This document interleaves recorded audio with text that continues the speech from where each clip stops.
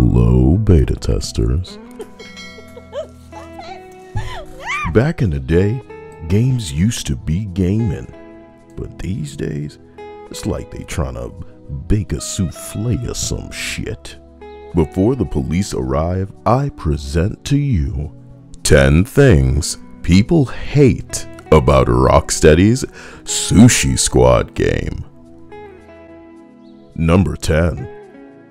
Rocksteady's co-founders left the studio. Seems like they could smell what The Rock was cooking, and it was stanky. Number 9. This game will always require an internet connection to play, even when attempting to play alone. If you want to hear the last performance of Kevin Conroy, you won't have to just pay $70, you'll only be paying to rent that performance. Damn, Rocksteady, you should want to keep Conroy's memory alive, not the cancer.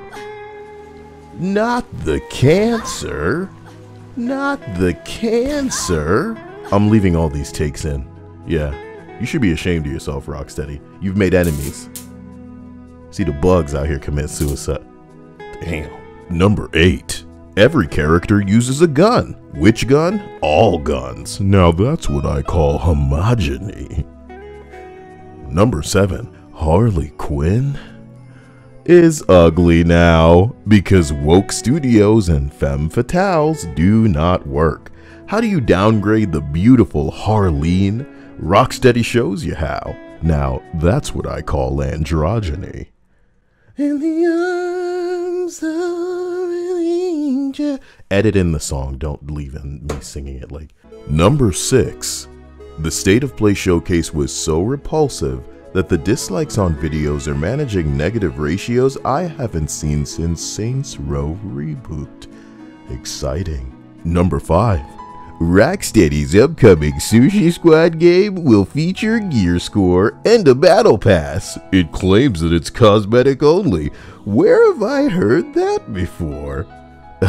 This is a lie, but I mean, whoever buying this is whoever buying it, you know what I'm saying? You know, they can't fall down the stairs any harder than they already have. Yeah, damn. I'm talking before they were even born. The parents gave it the old college try and they still didn't, you know what I mean? And mom, she took a big dump and was like, that's gotta be it.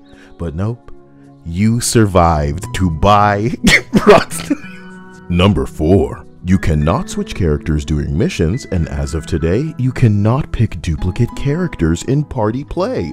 Add it to the list of shit Rocksteady didn't learn from Marvel's Avengers. Marvel's Avengers wasn't the type of experience that people were hoping for awful. out of People an hated Avengers AAA game. Every single streamer got a sponsor to play the Marvel's Avengers game, and guess what?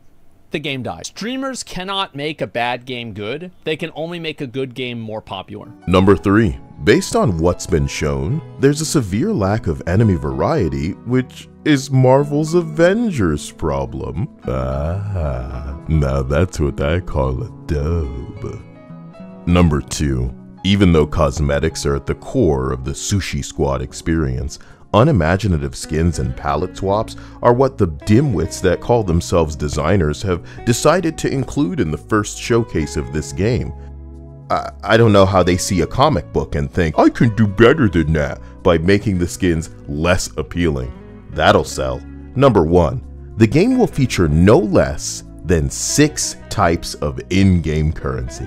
Holy fuck! No fewer than 6 in-game currencies? Because it's a live service full of deliberate roadblocks to drain your time. Hour after hour after hour. Unless, of course, you want to pay to skip to relieve that stress. And trust me, no matter how cosmetic they claim the battle pass is, you'll be able to pay to skip.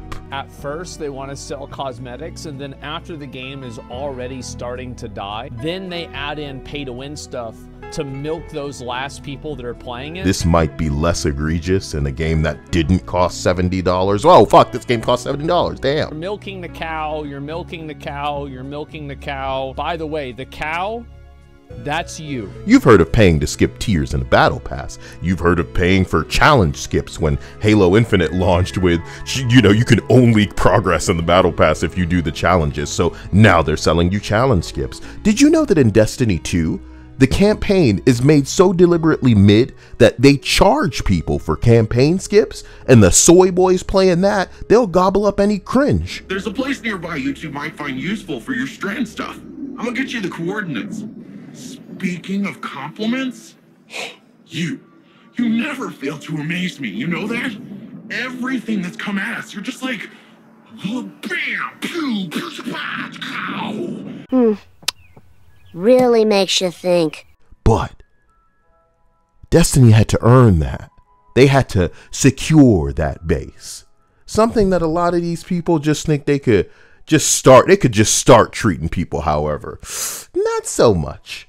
Some of the people hate watching me to pretend that they're educated to their own audience should listen closely. In Fallout 76, you became over-encumbered immediately. You'd have to leave things on the ground, and the only way for you to really get a little bit more weight capacity, more storage space, was to start paying, baby. I stopped playing. And I'll tell you later when I stopped playing Borderlands as well, and how some of those red flags are visible even now in this wannabe looter experience. Like and subscribe, and please comment below what disgusts you most about this whole package.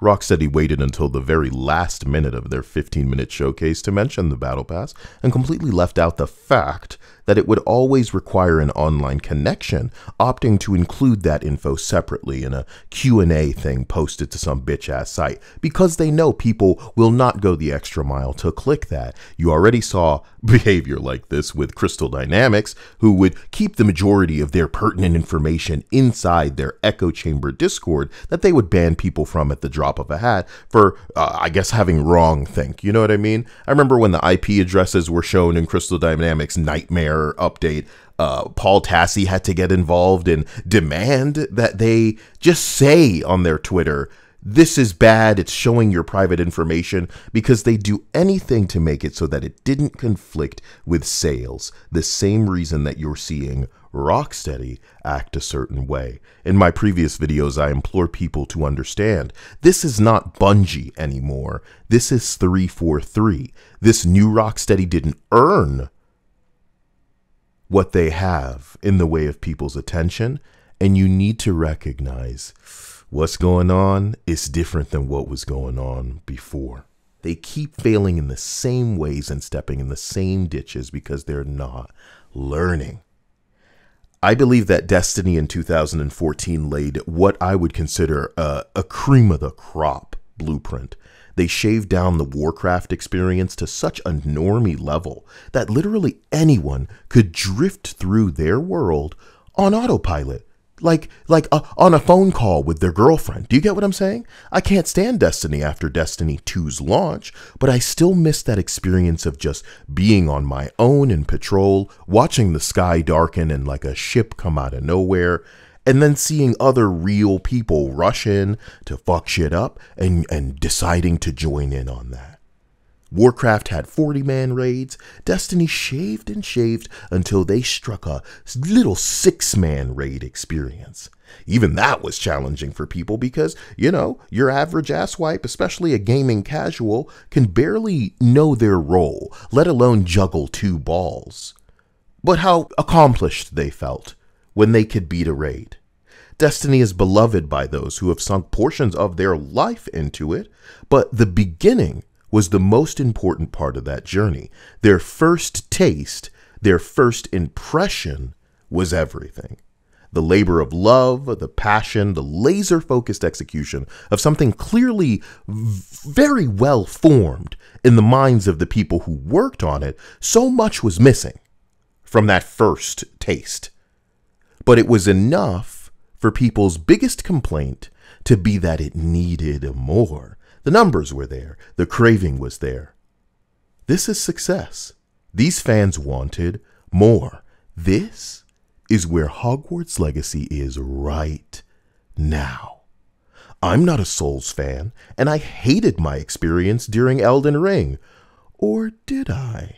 Because hell yes, I want some DLC. I'd love another game from FromSoft. Oh, you're making a robot game? Yeah, I'll play that too. Capcom showed me 2 trailers, and I'm on board.